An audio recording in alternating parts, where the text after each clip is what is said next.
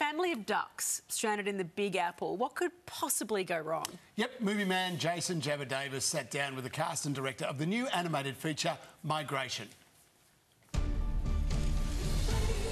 Here we are together. We're on an adventure.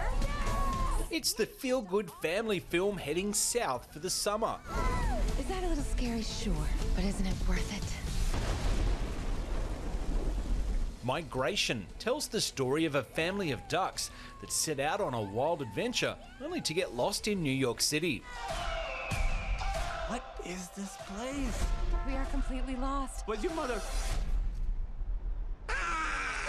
That is not your mother. Stars of the film, Elizabeth Banks and Kumail Nanjiani, took an in-depth approach when it came to preparing for their roles. I'm not a dad and I'm not a duck, but what I do have is range. And so I sort of used the depth of my acting training. What would a duck want? I just imagined I was a human. Like that they were all humans. Exactly. You bring them to us. You Yeah. can't, you know what it's like to be I don't a know what duck. it's like to be a duck. Yeah, I if just you're a was like, duck, your brain's so small that nothing's happening.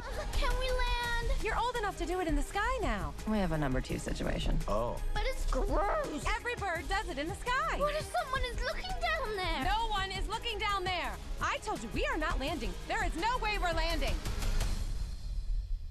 Are you sure no one's watching? When, Mallard? Do it now, or we leave without you. you could take direct lines from this movie into my home life, and my kids would be like, "Yep, that's her. That's Yeah. her telling us to get our crap together to get out of the house." And Specifically the line where you're like, just pee right here. by the way, I have 2 boys.